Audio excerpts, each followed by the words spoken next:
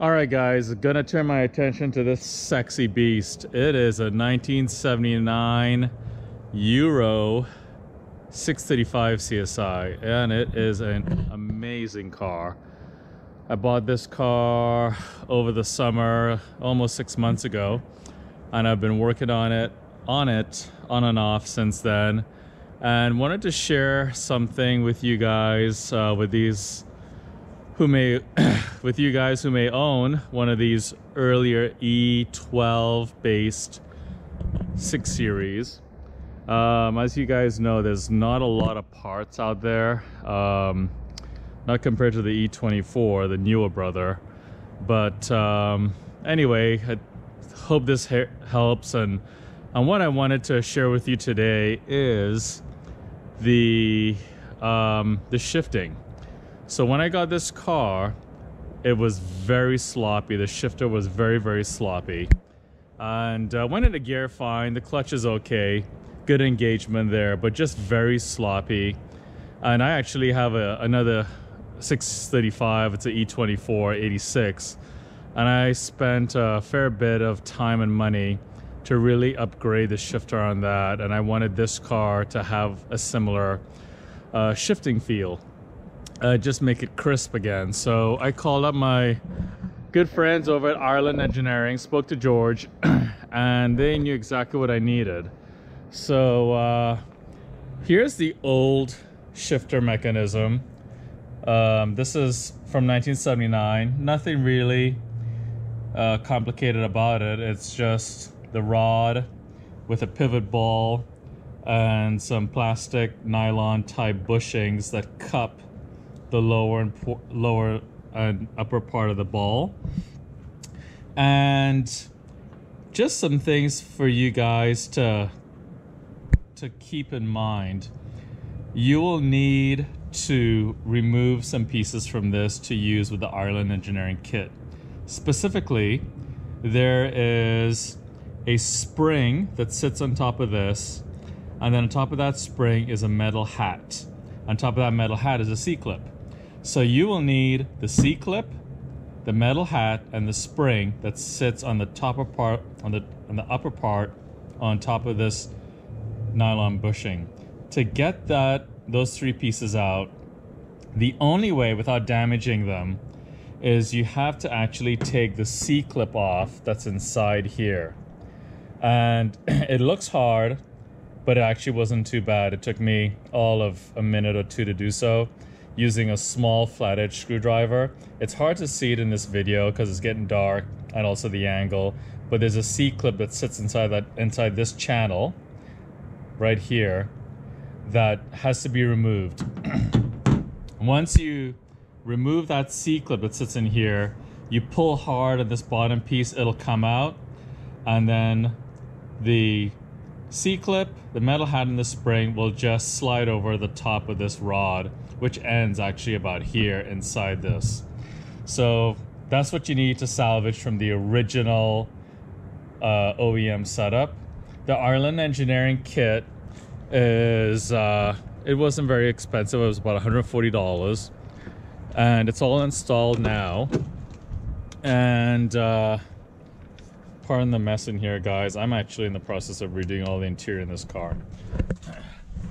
So here's what you get. I just put the original shifter on here and just to test it, but this is the lever that you get, and you can see there's the new ball down there. And let me just put my light right here. So here's the C-clip right here that you need to use from the original piece. And then below the C-clip is that metal hat I was telling you about. And then below that you can see is a compressed spring.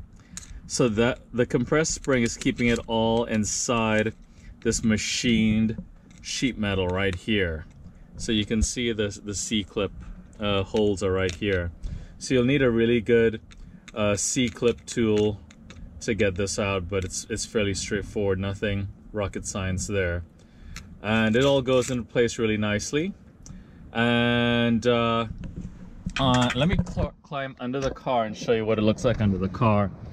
under the car, let me just grab my screwdriver so that I can point while I'm talking. Under the car, not too difficult. I was able to remove everything without having to drop the exhaust or the drive shaft, which is nice. So here is under the car, and let's see if I can get my light to stay. Okay. All right. Okay, so here's the underside, and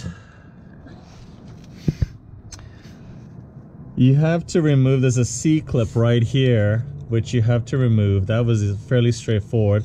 Once you pop that C-clip off, then this rod that connects to the transmission, this will just pull out, and you can get the old shifter out. To get the new one in, what I noticed is on the new Ireland engineering kit that I got, this bushing that fits inside here was a little too large. So I had to machine it down just a bit. I mean, it's probably just a fraction to get it to fit over the metal arm or pin. And then put a bit of grease on it as well, and it'll slide perfectly over with absolutely no play. And then you put the C-clip back on, and after that's done, then you're done. So really it'll take you maybe 30 minutes, an hour to install this entire short shifter kit with all the new bushings. And let's go back inside, guys, and I'll show you how much better it shifts as I row through the gears. And here we go. Okay, so here we go. Okay, so when I first bought the car, I mean, it was like a bowl of gumbo. It was very, very sloppy. But look at it now. Here's reverse. Okay, first, second, third, fourth, fifth. So it's really nice, short throw, very crisp, and it drops into gear really nicely. So I certainly recommend this for any of you E12 635